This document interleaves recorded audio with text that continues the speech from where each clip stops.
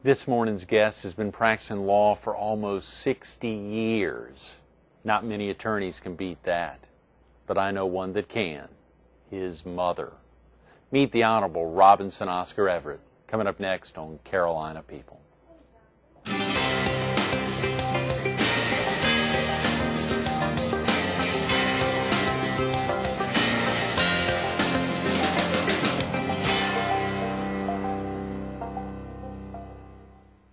Good morning. Welcome to Carolina People. This morning we're at Garden City Furniture at 2444 Highway 17 Business in Garden City.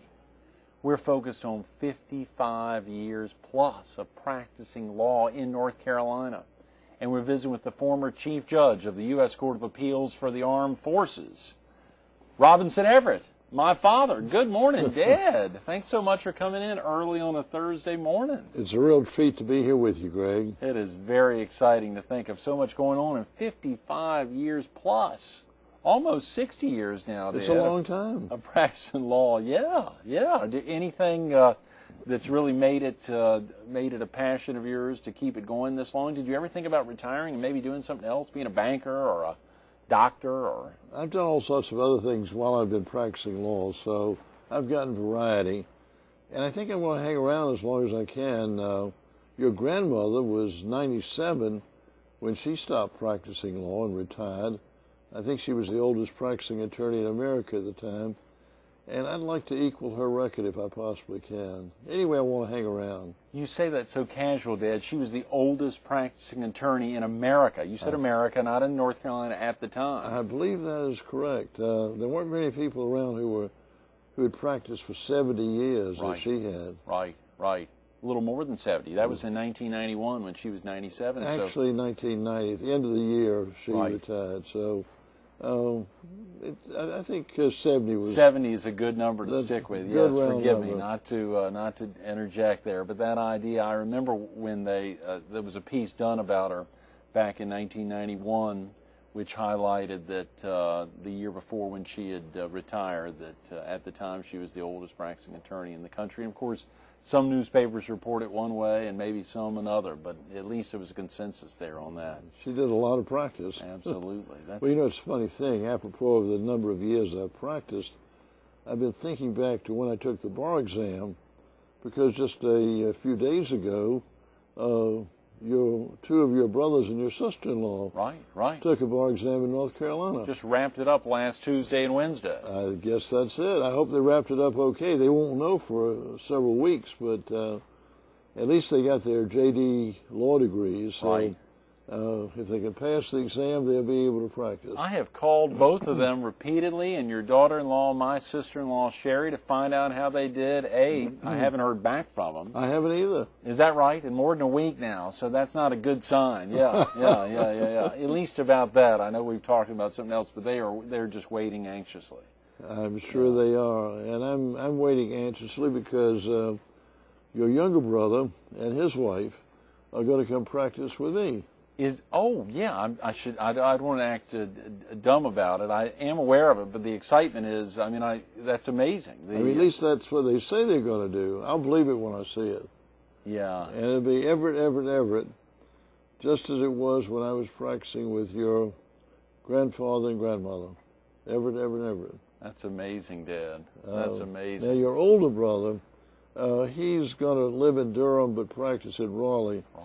So I can't get his name into it yet, but maybe there'll be four Everett someday. You think he'd ever contemplate leaving a firm over in Raleigh to join? I doubt it. A great firm over there that he'll be with. Wyrick, Robbins, Yates, and Ponton, and Sam Wyrick, a former student of yours. Seems like everybody's a former student. You've got a lot of former students, Dad, and a lot of folks that have come in contact with you. As you mentioned, you did other things, or you've done other things over your 55-plus years of practicing. Obviously, we opened up with you being the Chief Judge retired of the Court of Military Appeals, now the Court of Appeals for the Armed Forces. That's right. They changed the name. It was Court of Military Appeals with the acronym COMA, and that isn't too good an acronym, so... the name was changed in the mid-'90s to Court of Appeals for the Armed Forces. Now it's CAF. Yes, calf. Yeah, a little easier. Maybe not as easy to remember, but a more positive connotation That's there. right. You know, interestingly, earlier this week, just yesterday and the day before, we had Flo Vincent visiting with us here at Garden City Furniture, who is the president of the South Carolina Bar, is the youngest of 5 children, and 3 of her 4 older brothers are all attorneys. Oh, it's a legal family. Absolutely, very definitely. One of them, 2 of them practice here in the Myrtle Beach area, one in Columbia, and then she's there in Florence, and her parents are in the PD. It was fascinating thinking about that idea, and earlier before we started filming this morning, the idea of you, who practiced with your mother and father, whose mother practiced with her father, and who soon will be practicing, assuming they pass the bar, with your son, one of your 3 sons, and your daughter-in-law. Do you think this, does it run in the blood? Is there such a thing that people can be essentially born into the law? Well, I'm sure that if you're exposed to it in your childhood, it sort of gets into your subconscious. Actually, when I was in college, I wasn't planning to go to law school. It was sort of a last-minute decision. I really hadn't thought about anything I was going to do. I just wanted to get my degree and be on my way. And then something happened, and I went over and applied to law school and got admitted, and things went on from there. What could you possibly have been thinking about, let's say, at that time, back in, what was it, 1948? 47? I wasn't thinking about much of anything, to be honest with you. I was 20, I guess about 19 at that point. Right. And I'd had a great time in college. I'd been up at Harvard for college. I knew I was coming back to North Carolina, at least I planned to, but I hadn't really thought what I was going to be doing. And then, lo and behold, one of my classmates suggested I might want to apply to law school. Right, and right. He was doing it, and I thought that's a pretty good idea. I get a job with my mother and dad if I get admitted to the bar. So things went on from there. So if someone asked you, were you always planning on practicing law, you'd say categorically not. I wanted to be a detective at one point. Oh, really? Good. We're getting it out of you. Thank you. Yeah, You wanted to be a detective. I'd seen a lot of detective movies and things like that, and it sort of got my attention. So, but I didn't think very seriously even about that. So you clearly feel like you don't feel like you were predestined to become a lawyer. Well, I'm a Presbyterian, so I believe in predestination. Right. And you do what the good Lord intended for you to do. So maybe in that sense I feel predestined, but I wasn't thinking about it early on, that's for sure. I won't beat a dead horse, but I've got to ask, do you think your parents ever encouraged you into the law? Or were they ever thinking, Robbie, you go off to Harvard, you come back? They may have, but if they did it so subtly that I wasn't aware of it. That's fascinating. That's very interesting. I love the idea of the detective idea. That's and of course you were the same way with your 3 sons, not necessarily encouraging them, 2 of them who went into teaching for more than a decade and then ultimately started law school. And I never figured that one out. They were not talking about going to law school. I would have tried to encourage them, but they didn't seem to be going in that direction. Any vivid, when you think back, of course, you were with us last summer. We filmed at East of Chicago Pizza. You actually gave us 3 days last summer in the heat of the summer. It was fun. To be with us, which was great filming up there. And, of course, you had some great memories from your time there at Harvard Law School prior to actually joining your parents' firm or taking the North Carolina bar. You know, as you think back to that time, and there's so many things we want to touch on today, and hopefully you'll be willing to come back and be with us tomorrow, since you don't get down to the Garden City area very often. But just reflect back to 60 years, back to when you were in Cambridge, Massachusetts in law school. What were some great memories that really stick out in your mind? Well, there's some very interesting memories. One thing I remember, after seeing Flo Vincent this morning, president of the South Carolina Bar, a woman, and thinking back on my mother, and then I reflected that there were no women at Harvard Law School when I was there. Right. I guess we had around 1,200, 1,500 students, all men. They did not allow women to the year I graduated. After I graduated, they figured it was safe for women. They let them come, but there were no women. So that's one thing that has changed. Things are a lot more sophisticated now. Right. Your students sit around the classroom with computers. Do all the students in your classrooms have computers? Most of them seem to. Most of them. Yeah. And in the law offices, the computer is very much relied on. Right. So that's quite a change over the years. Right. I had some wonderful classmates at Harvard, many of whom went on to some great things. Ironically, just very recently, I saw that one of my classmates, who I think very highly of, who's in the U.S. Senate, has had some problems, been indicted. Who's that? Ted Stevens. Oh no, golly, yeah. A wonderful guy. I can't believe it. I not only presume he's innocent, I believe he's innocent, but I don't know the details. Mm-hmm. But you know, you get a chance to meet some really extraordinary people, and right. That was one of the nice things about law school. You had some great professors up there. Any that really stick out in your mind? The dean at the time, was that Erwin Griswold? Erwin Griswold, who he was Solicitor General, I guess, under Richard Nixon. He was a very outstanding scholar, a wonderful professor. A funny thing comes to mind. In my second year in law school, I had illness and had to be in the hospital for a while, or the college infirmary, and I couldn't go to class. My mother, who had been a legal secretary for my grandfather before she became a lawyer, came up to take care of me and also sat in on class. And the dean, as I understand it, saw this lady sitting there taking notes very strenuously and very carefully, and he thought she was some sort of reporter. And he was about to throw out of the classroom when somebody told him that she was actually my mother, and he let her stay. Not only that, they later became acquainted, became good friends, and also one other interesting thing, I think I did better that semester than I did on some other semesters.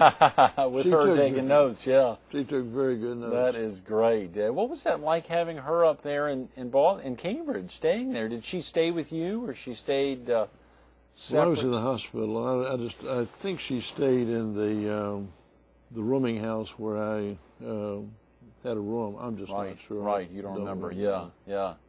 You do remember, though, interestingly, graduated fourth in a class of 455, or maybe you wouldn't remember that. I saw that recently. And I think I was in the top 1%, whatever that means. Yeah. So I guess that would fit. Great opportunity there, and of course to think about coming back to Durham. Then we talk about Durham as your home place. Obviously, growing up there, we also talk about the classroom. When I say about you in the classroom, you've been teaching there at Duke Law School. One other thing comes to mind apropos of Harvard. I was on the Harvard Law Review, and I remember the people who were our presidents of the Harvard Law Review. It took a lot of skill. So I have been interested in noticing that a presidential candidate was editor-in-chief of the Harvard Law Review. And that's not John McCain? That's not, no. Was editor-in-chief of the, I didn't know that about Barack Obama. Yeah. That's tremendous. So I must admit, I'm very impressed by that.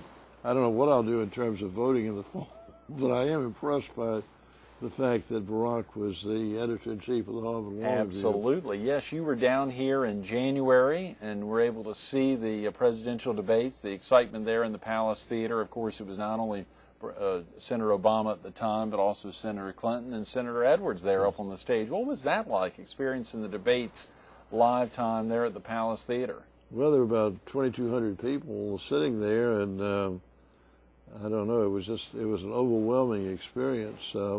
I thought all three of the candidates were very able. All of them were eloquent. All of them had some interesting things to say. Right. So it was a great experience. Oh yeah. I didn't think that Edwards was going to get it, but I must admit I probably would have bet on Hillary at that particular time. Is that right? Yeah. Just in terms of the odds. Mm-hmm. A couple weeks before your wife, my mother, had come down for the Republican event, the Republican debates there at the convention center, and you made it down for the Democratic one. Would you have liked to have swapped seats with her? No, I'm perfectly happy the way it was. Right. I frankly would not have put any money on McCain winning. At that time, I was rather surprised that he pulled up and wound up far ahead of the others. Right, very definitely. But I don't understand politics anyway. Well, that's a big topic and another episode in and of itself. Go ahead. Yeah. Apropos of politics, I did go to a very moving event recently. Senator Jesse Helms died, and I went to his funeral, which was a well-attended event with about 900 people in the church. And although I was not of his political party and did not agree with him on all major issues, I must say I was impressed by the fact that he had rendered such extensive service to the people of North Carolina, and it was nice to commemorate that service. Many people in North Carolina would say to many people in North Carolina, not to all people, but hopefully he was trying to serve all. Oh yes. Hopefully he was trying to serve all people. And as an individual, he was just apparently a wonderful person, and cared for the individual constituents, which is important. A good husband, father, and grandfather. Of course, his grandson, fraternity brother of mine at Wake Forest, and a great guy, and only could say great things. Rob Knox could only say great things about his grandfather, that he really cared, even though he surely had a lot of folks who didn't like his views and a lot of residents in North Carolina who didn't think he represented their interest at all. So clearly a mixture of emotion there, as most politicians possibly evoke emotions on both sides. Yeah. We've had a very interesting incident in North Carolina concerning a state employee who refused to lower the flag to half-mast. I know. That's created a lot of controversy. Right, even with a Democratic governor, Mike Easley, who said you are going to lower your staff whether you like, lower your flag whether you like his opinions or not. The guy ultimately lost his job. He lost his job. I read a very interesting article in one of the local papers in North Carolina, written by Professor Dan Pollitt, a highly recognized scholar in constitutional law at UNC. And Dan takes a position that was wrongful for him to lose his job. I don't know about the merits of that, but some interesting issues. Right. An order from the governor is, it's tough to know whether or not you follow the order or not. What do you do if your conscience tells you something different? Sure. Which way do you go? Yeah, that's a good point. We talked about growing up in Durham. What is it about Durham that caused you to come back, other than, of course, your parents, as you said, you got a place to practice when you got out of law school? Did you ever think about living anywhere else? Well, I was in Washington some at various times, working up there, although I always maintained my residence in Durham. Durham is a very interesting city. It's near it's the home of one of the great universities, Duke University. Right. Close to two other major universities, UNC, which I attended at one point, and North Carolina State. Right. So in terms of intellectual environment, things of that sort, and climate, it's just a great place to be. A nice community, interesting tradition. One interesting aspect of the tradition is that the Civil War, we say, ended right outside Durham at the Bennett Place. I thought it was Appomattox. That's what they say in Virginia, but General Johnson surrendered to General Sherman about a week after Lee surrendered to Grant. And Johnson had approval from the Southern legislature to surrender. I mean, that was the end of the Civil War. Lee surrendered to Grant there at the Bennett Place. Johnson surrendered. Or Johnson, yeah. Surrendered to Sherman. To Sherman there. Two interesting aspects of it. My father, in 1923, when he was in the legislature, took the initiative in having the Bennett Place, where the surrender was negotiated, having that become a state park. And they have a monument there which has two pillars and an arch. And that word, one word on the arch is unity. Yes. and that is the hallmark of the Bennett place, where the North and South came back together. And the two generals who had fought for years in the Civil War against each other became good friends in negotiating the surrender. And ultimately, when Sherman died, Johnson was an honorary pallbearer at his funeral. It was in very cold weather. He stood outside in the snow and ice, got pneumonia, and died. No, Johnson was a pallbearer and got pneumonia and died afterwards. Wow. Interestingly, I've suggested that some of the presidential candidates who are stressing unity come to the Bennett place and stand there with that monument and say, this is symbolic of the unity that we need. Come back together just as the North and South did in 1865. That would be a powerful image, a great location to stress that. Absolutely. I'm sorry. Hopefully someone will take you up on it. That's exactly right. You know, a lot going on right now, both in Durham and there at Duke Law School. We highlight Duke since not only did you take the bar in North Carolina when you finished in law school, you came on back, you were planning on joining your parents' firm, but an opening cropped up there at Duke Law School, and you joined their law faculty, if I'm correct, in 1950? That's right. There was an opening. The University Council knew my father, asked if I'd be would be interested in filling the opening, and I did.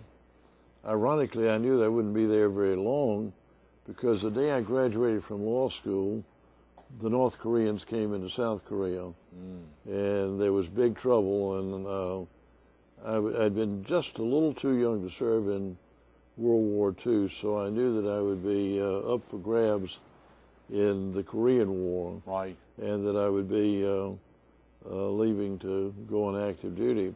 But anyway, I started there and taught for a year, had a great time, had some fine students, and then went on active duty.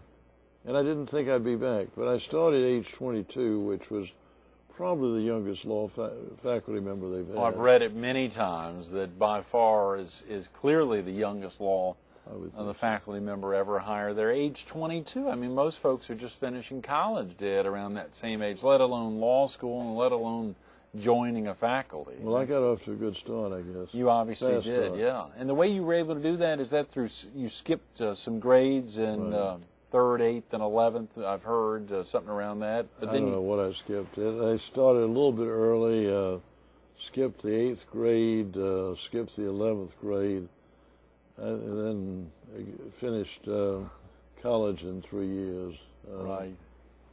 Can't remember everything, Dad. It gets confusing. You know you skipped a few years there. That's and of course that did help speed things along. But joining and then rejoining 5 years later, am I correct? Back in 1956. Yeah, I came back and started practicing with Mother and Dad, and then I got a call one day from the dean. He wanted to know if I'd fill in for a semester, and I did, and stayed from then in one form or another right up to the present. And they're still letting me do some seminars and classes, and I have a great time. You're still teaching 1st, 2nd, and 3rd year students? Not first. Is that right? Criminal law, you're no longer teaching? I haven't taught that for about a year. So. Okay, right. So it's now 2nd and 3rd. How exciting. And of course your ability to, and we'll get into the criminal law aspect, or criminal procedure, the ability to highlight that, and also we want to talk a little bit about the White Collar Crime Symposium, as well as the reentry project and what you've been working on with that. Would you be willing to come back? We're running out of time, I'm sorry to say, but would you be willing to come back and be with us tomorrow? Absolutely. I'm sure I've been a little long-winded, but if you'll give me another chance, I'll try to cover some other things. Very definitely, very definitely. Thanks so much for being with us this morning, Dad. Great to be with you, Greg. Absolutely. Stay tuned for a little more Carolina People with Robinson Oscar Everett coming up next. So much of his life has been focused on military justice and the needs of service men and women all over the world. There's so much more to Robinson Everett than just that, and we'll get into a little bit of that tomorrow, the Center on Law, Ethics, and National Security, what it was like practicing with his mother and father. The excitement there is the triple family, the first triple family swearing in the U.S. Supreme Court's history back in 1954, and so many other exciting aspects of his life. There's a lot more to Robinson Everett than what we just got into the last 30 minutes. Come back tomorrow for part 2 of the Honorable Robinson Oscar Everett. Dad, thanks so much for being with us this morning. Thanks for the chance to be here. Yeah.